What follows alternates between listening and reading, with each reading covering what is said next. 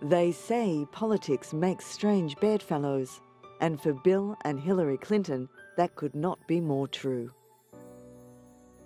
The Clintons are nothing if not the ultimate survivors. Nearly 2 decades after they burst onto the national stage, they are still dominating it. With Hillary mounting an extraordinary comeback, to the extent that she now polls as America's most admired political figure, while Bill virtually runs a parallel United Nations from his Manhattan offices. Bill and Hillary had been using the first-person plural since his initial run for governor in 1978, when Bill told the New York Times, "Our vote was a vindication of what my wife and I have done and what we hope to do for the state." They were such a working unit in Arkansas that they became known as Billary, a term of disparagement as well as admiration. The areas in which they deferred to each other, their private roles, their spheres of political expertise, the way they presented themselves to the public, all these were set during Bill's long years as governor. So too were the habits and rhythms of their marriage, her tolerance of his philandering and his delegation of responsibilities to her. As in any marriage, each partner had domains of primacy. These arrangements travelled with them during the long campaign of 1992 and into 1600 Pennsylvania Avenue.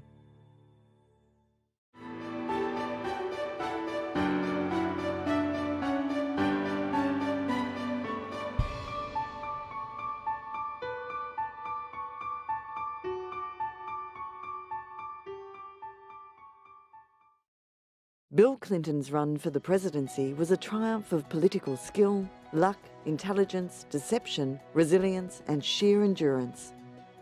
It was a flawed victory in some crucial respects. His behaviour had created doubts about his character, and he antagonised many potential allies.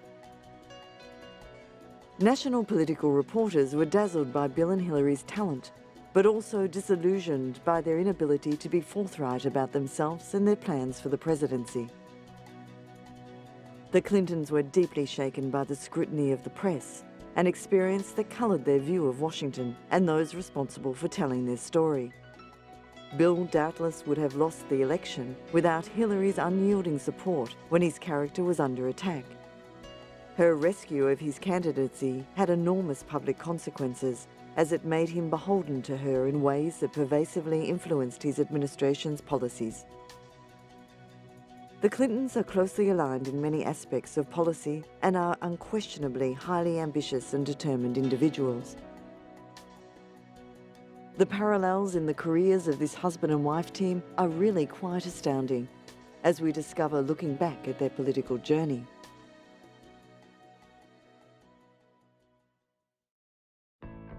Bill Clinton was born on August 19, 1946 in Hope, Arkansas, as William Jefferson Blythe III. His father died in an auto accident before he was born, and when his mother remarried, Bill took on the last name of his stepfather. After high school, Clinton studied at Georgetown University in Washington, D.C. Winning a Rhodes Scholarship in his senior year, he went on to Oxford University in England for 2 years. In 1970, he returned to the United States and won a scholarship to Yale Law School, where he supported himself with odd jobs and met Diane Rodham.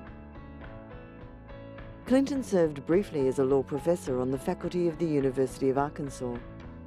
As a young man, Clinton had gained experience working on several political campaigns, including that of George McGovern. And in 1974, he made his first bid for office, running for a congressional seat in the US House of Representatives. Clinton lost, but the race was so close that it helped him get the necessary acclaim to win the 1976 Attorney General's race. In this position, he fought rate increases by public utilities, stood against the construction of a coal-burning power plant, and in general promoted tougher laws to protect the environment and the rights of consumers. In 1978, he ran a successful bid for governor of Arkansas, and at 32 was the youngest governor in Arkansas's history. During this first term, Clinton alienated several important factions of Arkansas society.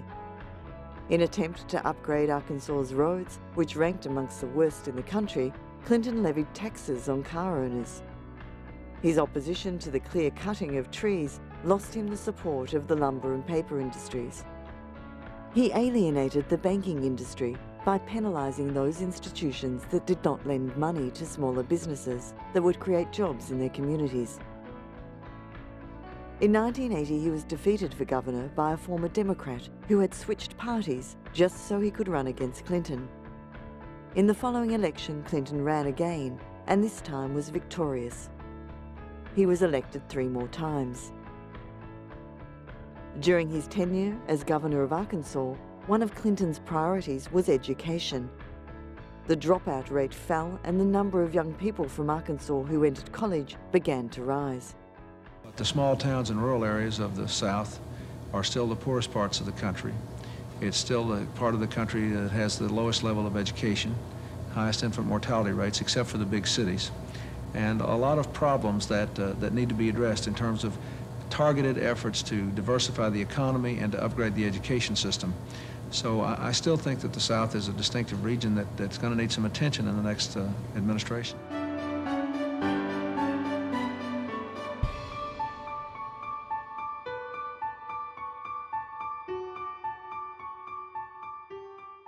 And it's my greatest privilege to introduce to you the First Lady, Hillary Rodham Clinton. Described as the first major US female political figure since Eleanor Roosevelt, Hillary Rodham Clinton has become a strong force in American politics. In 1999, Hillary Clinton formed an exploratory committee to pursue the possibility of running for the US Senate seat to be vacated by Daniel Patrick Moynihan, the New York Democrat. She's a great campaigner, and I think she would make an excellent senator. On February the 6th, 2000, Hillary Clinton officially announced her bid to become the next senator for New York. Even before Mrs. Clinton officially declared her candidacy, the contest was being billed as the race of the century. New York voters and political pundits alike had been anticipating a race between the First Lady and the outspoken mayor of New York City, Rudy Giuliani. I think she has some new ideas, and I think that it would be refreshing to have somebody with some new ideas in the Senate in New York. If it's Rudy Giuliani and Hillary, it's going to be the most fun campaign.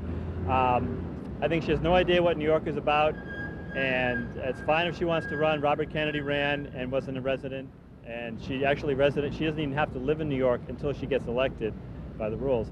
I think she's going to get eaten alive. She hates the media, and I think it's a big mistake, and it's going to be a lot of fun to watch, but they're going to chew her up and spit her out.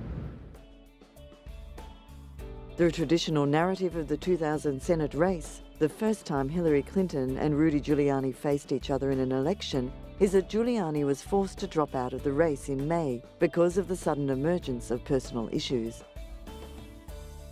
But in reality, Giuliani was already losing. Hillary Clinton's relentless ground game had slowly eaten away at his lead, but Rudy had done the bulk of the damage himself. In early 2000, polls showed Rudy beating Hillary. Then Hillary began her long march through the snow, and Rudy reminded New York voters again and again what an abrasive figure he could be. The more he made Clinton appear to be a victim and himself a bully, the better Clinton fared. It was not until May, when Giuliani's Senate hopes were sidelined, that Lazio, a congressman little known outside his Long Island district, was thrust into the limelight. Lazio unsurprisingly began to campaign exactly as Giuliani had, back when he was seen as the inevitable victor.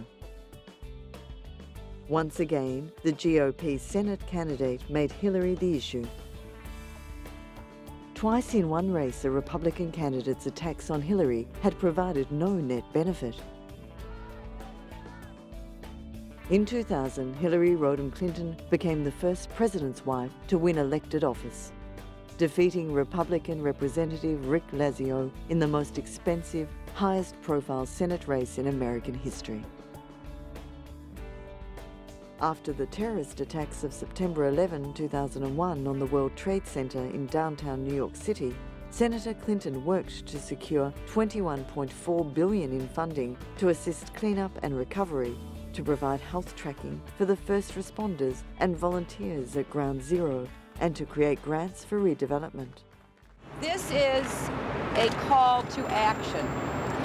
I've spoken with the White House at length, encouraging them to put into the president's budget money to continue the treatment program that has now started. Without the president's budget commitment, the program that is treating many of these victims will end. I believe this is a moral responsibility of our nation. We owe it to these responders, the residents and others who were sickened because of the attack on our country. So I'm very pleased with how Hillary Clinton has taken care of New York politics and taken care of the people that are involved here in New York City. And she really cares about the people at the site, especially all of the health problems that have come about. And I think she'd very much like to take care of that. And she'd be a good candidate for a presidential election coming up.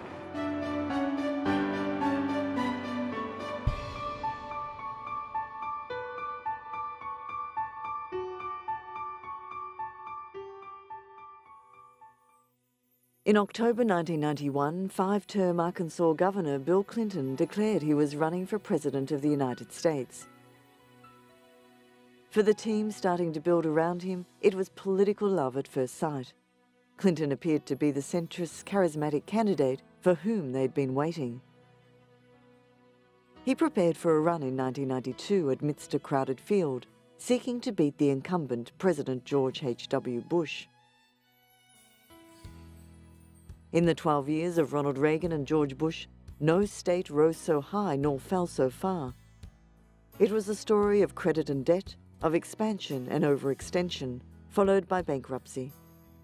People had lost their jobs and increasingly their homes.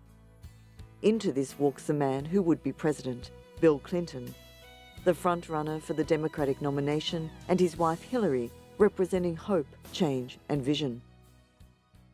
Well, the truth is, this country is in trouble. We're in a recession that came to New Hampshire, signed, sealed, and delivered by the policies of the Bush administration. Governor of Arkansas Bill Clinton was selected as the nominee through a series of primary elections and caucuses, culminating in the 1992 Democratic National Convention held from July 13 to July 16 in New York City. People are beginning to believe in the possibility of change again. During the 92 Democratic Convention, the convention hall was plagued by the fact that independent candidate Ross Perot was tied with or beating Clinton in opinion research polls. This caused a moderate turn of events at the convention to win back Perot voters from the Perot campaign. This led to the selection of such speakers such as Representative Barbara Jordan from Texas to deliver a bipartisan keynote address to the convention delegates. Also speaking was the vice presidential nominee, Al Gore, who appealed to the center as he was, at the time, a Southern moderate Democrat from Tennessee. However, on the last day the convention convened, Ross Perot dropped out of the presidential race and left a gap for both Bush and Clinton to scramble for newly undecided voters. Now that we have changed the world, it's time to change America.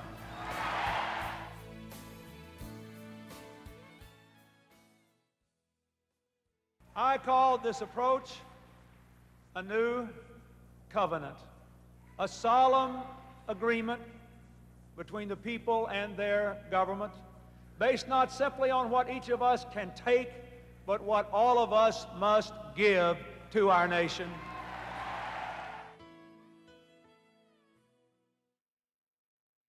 Perhaps the thing that bothers me most is how he derides and degrades the American tradition of seeing and seeking a better future.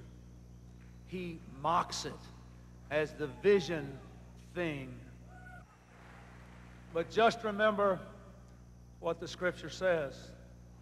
Where there is no vision, the people Clinton perish. chose Tennessee Senator and former 1988 presidential candidate Al Gore to be his running mate. Choosing Gore, who was from Clinton's neighbouring state of Tennessee, went against the popular strategy of balancing a southern candidate with a northern partner. Gore did serve to balance the ticket in other ways, as he was perceived as strong on family values and environmental issues. Clinton and Gore began a bus tour around the United States shortly thereafter, while the Bush Quayle campaign began to criticise Clinton's character, highlighting accusations of infidelity and draft dodging. We have no way of confirming that. The uncle is dead. Bill never heard of that before. And the source is a Republican. It's absurd that the story got as far as it did. There's no credible basis for the story. The Bush campaign emphasised its foreign policy successes such as Desert Storm and the end of the Cold War. Bush also contrasted his military service to Clinton's lack thereof and criticised Clinton's lack of foreign policy expertise. However, as the economy was the main issue, Bush's campaign floundered across the nation, even in strongly Republican areas, and Clinton maintained leads with over 50% of the vote nationwide consistently. The campaign continued with a lopsided lead for Clinton through September, until Ross Perot decided to re-enter the race.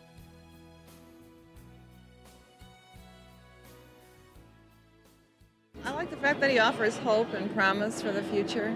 This is the first time since 1968 that I've been involved in a presidential candidacy.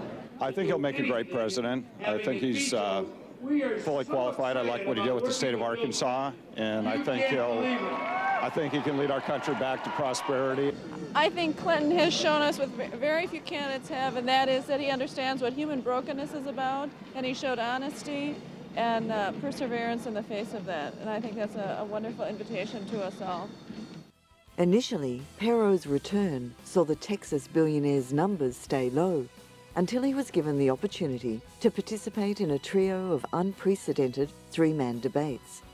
The race narrowed as Perot's numbers significantly improved as Clinton's numbers declined, while Bush's numbers remained more or less the same from earlier in the race as Perot and Bush began to hammer at Clinton on character issues once again. They have had the White House so long that they've run out of energy, run out of ideas, run out of direction, and they ought to be run out of town, and with your help we can. This is not a matter of party, it's a matter of people and the country and the future of America. We've got to change this country. A government that's fair to everybody, not just the privileged few. A government that brings us together instead of dividing us. A government that faces our problems and tells the people the truth instead of denying them until election time and then trying to throw money at them at the last minute. I tell you, we can do better than that. Throughout election night, Clinton overperformed in rural areas of the country.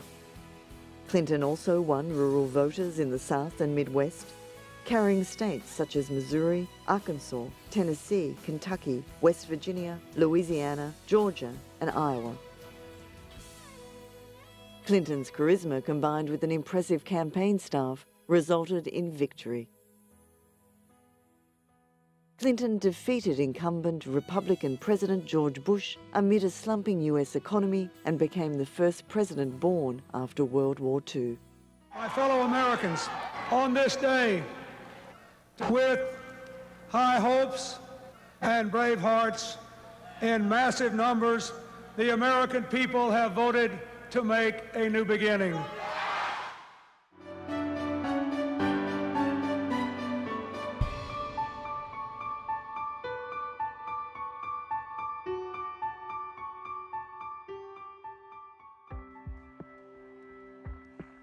On the 20th of January 2007, 2 years to the day before the next presidential inauguration, Senator Clinton filed with the Federal Elections Commission to declare her formation of an exploratory presidential campaign committee. 9 months later, she formally declared her candidacy for the US presidency. This was unprecedented. Clinton proved to be the first woman in history who occupied a position of elective national office as a member of a national party to enter and remain in a presidential primary race to the end of the season. And the unusual precedent vied only with her own record in having run for and been elected to the US Senate, since no other woman who would be or had been First Lady had stood for public office. It was a thorough review for me about the problems that we confront in the country, the particular strengths and talents that I would bring both to the race and to the White House. And I concluded that based on the work of my lifetime and my experience and my understanding of what our country has to confront in order to continue to make opportunity available to all of our citizens here and to restore our leadership and respect for America around the world, that I would be able to do that, to bring our country together to meet those tough challenges, and therefore I decided that I would contest for the primary, and I'm looking forward to it. It'll be a great contest with a lot of talented people, and I am very confident. I'm in to win, and that's what I intend to do. Throughout the end of 2007 and into early 2008, Senator Clinton joined in several debates with all the other Democratic presidential candidates. In 2008, she began the primary season, campaigning across the country and continuing her fundraising, which would total over $100 million. Despite her many political achievements as First Lady, it proved difficult to emphasise them, since she had done so in a position that was neither official nor elective. Among the states she won in the primaries were New Hampshire, California, New York, Texas, Pennsylvania, Ohio, North Carolina, and Indiana.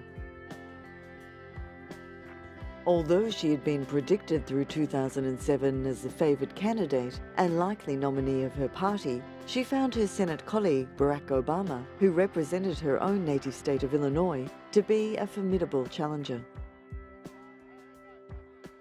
We can do better than that. That's not a Democratic agenda or a Republican agenda. That's an American agenda. By early December 2007, the race between her and Obama had tightened up, especially in the early caucus and primary states of Iowa, New Hampshire, and South Carolina. With real voting less than a month away, Obama was now ahead in some Iowa polls and had brought in ultra-popular television host Oprah Winfrey to conduct joint campaign rallies in 3 states before large crowds. South Carolina, I do believe he's the one to bring us the audacity of hope, Barack Obama. Partly in counter of the latter, Clinton brought into Iowa her daughter Chelsea and a very rare campaign appearance from her 88-year-old mother, Dorothy Rodham. Now, everyone running for your support is talking about change. Some people think you bring about change by demanding it, and some people think you bring about change by hoping for it. I think you make change by working really, really hard for it every single day. I'm not asking you to take me on faith. I'm not asking you to take a leap of faith. I'm asking you to look at the evidence, to look at the record. Well, you know, I am not running for president to put Band-Aids on our problems. I am running for president to try to solve them. We are problem-solving people. We know how to do this. We're not acting like it anymore. I will work my heart out every day to make the changes that America deserves to have. And I will be ready on day one to assume the responsibilities that we, starting tomorrow, will pass on to the next president. So please, put on your coats, warm up the car, call your friends, pick up a buddy, come out to caucus tomorrow night, and together we will make history. Thank you all so much, and God bless you. Veteran political observers reported that things are tense in Hillary land these days, that the camps of Clinton and her husband were at odds, and that the campaign's Plan A of being the dominating, inevitable establishment candidate was at risk of failing. And one thing you know about me is that after 16 years of taking all their incoming fire, I am still here, much to their dismay. In times of crisis, people tend to look to more charismatic leaders, people with more fire, with more emotional intensity. What you see is a Hillary Clinton who's a pretty good politician, but a Barack Obama who's become a rock star. Although Clinton was the 25th woman to run for US president, she was the first female candidate to have held a highly probable chance of winning the nomination of a major party and the presidential election. Maggie Thatcher, Golda Meir, Indira Gandhi, a lot of other countries have had women, so we're a little lagging behind here, I would say. Following Clinton's choked-up moment in New Hampshire and surprise victory there the following day, discussion of gender roles in the campaign moved front and centre. Women following the campaign recalled a series of criticisms of Clinton, such as the pitch of her voice, a debate moderator's question of whether she was likeable, and Obama's reply that she was likeable enough, felt by some to be condescending, and hecklers' demands that she iron their shirt as motivations for re-examining who they would support in the contest. Hello, Iowa! Oh, thank you all so much. In the initial delegate selection event of 2008, she placed third with 29.45% of the state delegate selections in the January 3, 2008 Iowa Democratic Caucus to Obama's 37.58% and Edwards's 29.75%. In terms of the actual number of delegates that would later be selected to the National Convention, the difference between the top three candidates was minor, with Clinton possibly ahead of Edwards. Nevertheless, in terms of damaging her image as the inevitable leader in the race, and in giving Obama considerable momentum, this was a major blow to Clinton's campaign. In the wake of the Iowa defeat, the campaign hoped that Bill Clinton would help salvage a win in New Hampshire, where he had achieved a political comeback in his 1992 presidential campaign.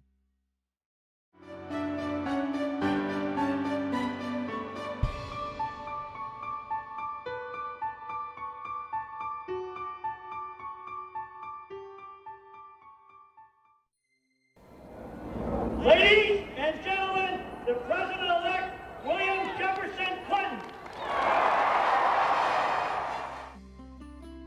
1993 saw the start of America's first Democratic presidency in a dozen years.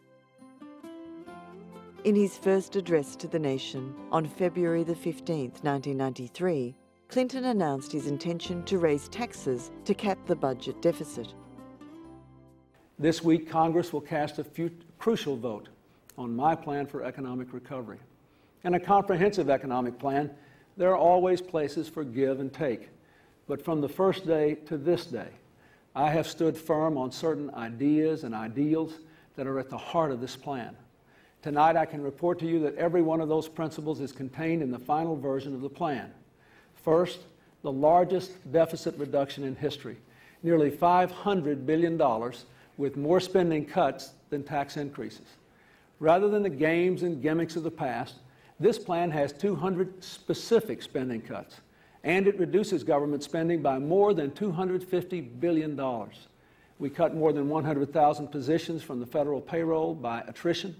We freeze discretionary spending for 5 years. We limit pay increases for federal employees. On February 17, in a nationally televised address to a joint session of Congress, Clinton unveiled his economic plan. Members of the House and the Senate, distinguished Americans here as visitors in this chamber, as am I, it is nice to have a fresh excuse for giving a long speech. When presidents speak to Congress and the nation from this podium, typically they comment on the full range and challenges and opportunities that face the United States. But this is not an ordinary time, and for all the many tasks that require our attention, I believe tonight one calls on us to focus, to unite, and to act, and that is our economy. For more than anything else, our task tonight as Americans is to make our economy thrive again. Let me begin by saying that it has been too long, at least 3 decades, since a president has come and challenged Americans to join him on a great national journey, not merely to consume the bounty of today, but to invest for a much greater one tomorrow.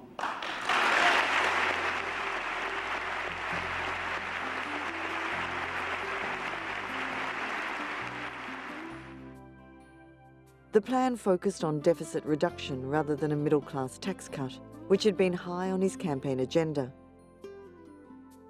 In 1993, Clinton made a speech to Congress regarding a healthcare reform plan aimed at achieving universal coverage through a national healthcare plan.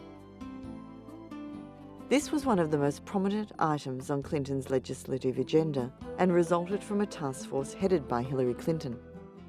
Today I am announcing the formation of the President's Task Force on National Health Reform. Although the issue is complex, the task force's mission is simple. Build on the work of the campaign and the transition. Listen to all parties and prepare health care reform legislation to be submitted to Congress within 100 days of our taking office. This task force will be chaired by the First Lady, Hillary Rodham Clinton. I think that in the coming months, the American people will learn, as the people of our state did, that we have a First Lady of many talents, but who most of all can bring people together. Though at first well received in political circles, it was eventually doomed from conservatives, the American Medical Association, and the health insurance industry. However, John F. Harris, a biographer of Clinton's, states that the program failed because of a lack of coordination within the White House. Controversial events within Clinton's administration, as well as his own personal conduct, would eventually provide opportunities for his opponents to damage him politically, and First Lady Hillary Rodham Clinton as well. Personal tragedy for the Clintons occurred as Vince Foster, Deputy White House counsel and lifelong friend of the president, was found shot dead in a park just outside Washington from an apparent suicide. Huge controversy erupted 5 months later when it was revealed that federal investigators had been denied access to Foster's White House office, but that Clinton aides had entered the office within hours of Foster's death. Speculation arose in the media that documents related to the Whitewater Development Corporation might have been removed. A month before his death, Foster had filed 3 years of delinquent Whitewater corporate tax returns. The Whitewater controversy would eventually spark a federal investigation of President Clinton and the First Lady. It was a good investment offered by somebody who knew a lot, who could provide a lot of good advice, and I was lucky and made the decision to stop when I did.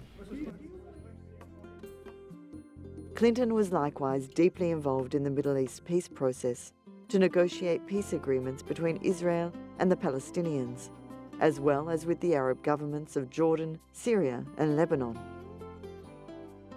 Clinton personally arranged for the peace accord to be signed at the White House on September the 13th, 1993. The agreement allowed a limited Palestinian self-rule in the Israeli-occupied West Bank and Gaza Strip. Mr. President, thank you, thank you, thank you. In July 1994, Clinton helped coordinate a historic compromise between longtime enemies Israel and Jordan to end their state of war. With this agreement between Jordan's King Hussein and Israel's Rabin, Jordan became only the second Arab state after Egypt to normalize relations with Israel.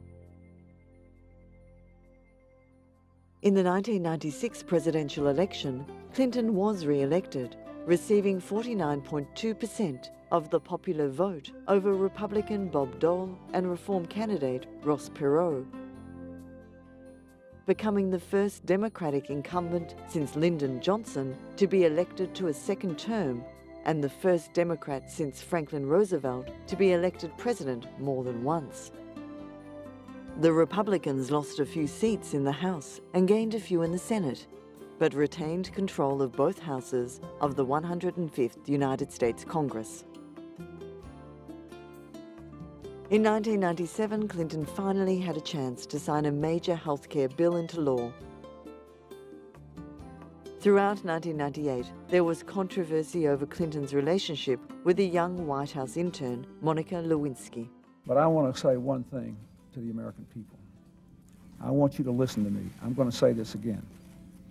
I did not have sexual relations with that woman, Miss Lewinsky.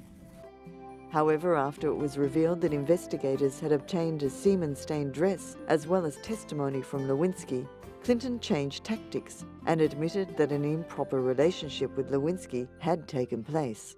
Indeed, I did have a relationship with Miss Lewinsky that was not appropriate. In fact, it was wrong.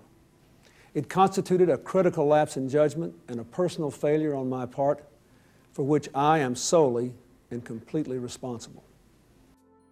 Faced with overwhelming evidence, he apologized to the nation, agreed to pay a court fine, settled his sexual harassment lawsuit with Paula Jones, and was temporarily disbarred for a period of 5 years from practicing law. He was not tried for perjury in a court. However, he did admit to testifying falsely in a carefully worded statement as part of a deal to avoid indictment for perjury. I don't think there is a fancy way to say that I have sinned. It is important to me that everybody who has been hurt know that the sorrow I feel is genuine. First and most important, my family, also my friends, my staff, my cabinet, Monica Lewinsky and her family. In a period of increasingly divided politics, Clinton moved his policies more to the center to appeal to mainstream America. Despite being impeached, he remained a very popular president. I'm very grateful to be able to turn over the reins of leadership to a new president, with America in such a strong position to meet the challenges of the future.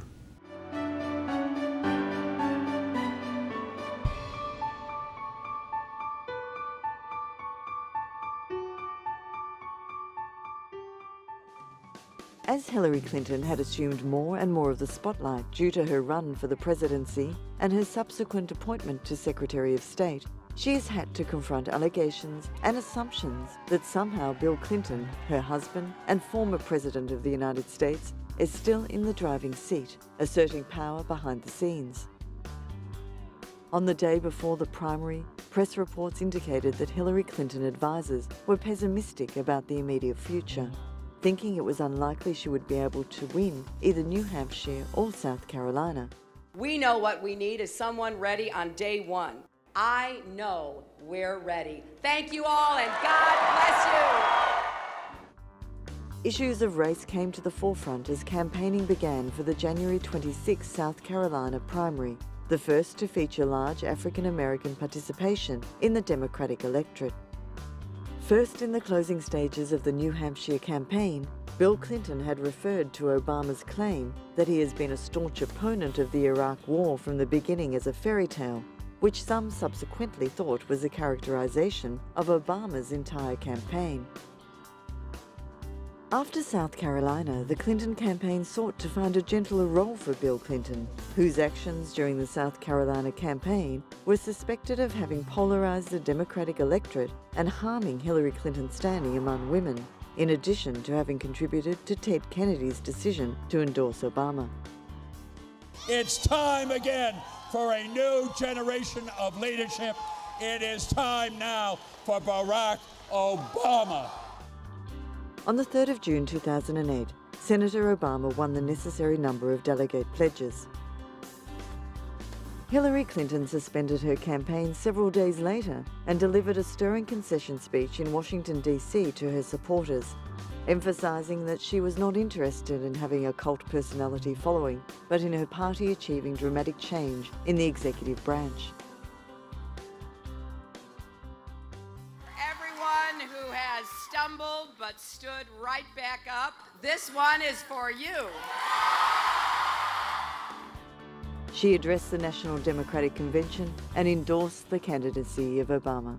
The way to continue our fight now, to accomplish the goals for which we stand, is to take our energy, our passion, our strength, and do all we can to help elect Barack Obama the next President of the United States. I endorse him and throw my full support behind him. Throughout the fall, she campaigned vigorously on his behalf, and after he won the 2008 election, he named her as his Secretary of State.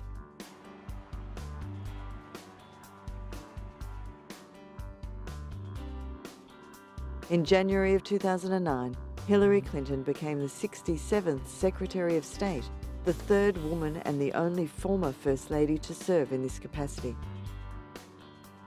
Halfway through the first term of the Obama administration, Secretary Clinton had travelled over 500,000 miles to 77 countries. She has employed not only the diplomatic tactics traditionally used by those in her position, but political skills also learned through her White House and Senate years. The challenge is to create a global framework that recognizes the different needs and responsibilities of developed and developing countries alike. As Secretary of State, Hillary Clinton has focused special attention beyond her required duties to focus on the international rights of women and economic empowerment in financially depressed regions of the world.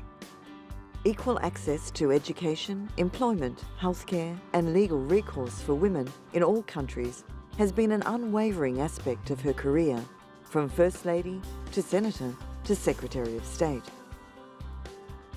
When Hillary Clinton became Secretary of State, she pledged a smart power policy that meant striking up a close working relationship with Secretary of Defense Robert Gates, while reshaping the State Department to emphasize development and people-powered diplomacy. She deployed her personal star power in direct contacts with the public overseas, speaking clearly about human rights and freedom of expression on the internet.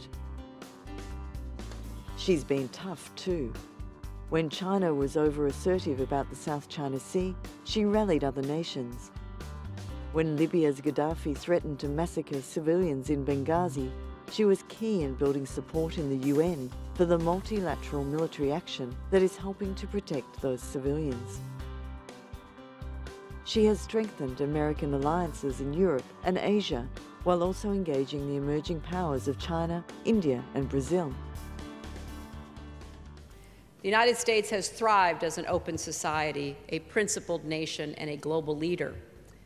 And we cannot and will not live in fear, sacrifice our values, or pull back from the world. Closing our borders, for example, might keep out some who would do us harm, but it would also deprive us of entrepreneurs, ideas, and energy, things that help define who we are as a nation and ensure our global leadership for years to come. But above all, Hillary has set a model of how to be a member of a team of rivals. Unlike in many administrations that have suffered from friction between state defense and the White House, Barack Obama's strongest rival in 2008 has become one of the most effective and loyal supporters in an administration that has been notably cohesive on foreign policy.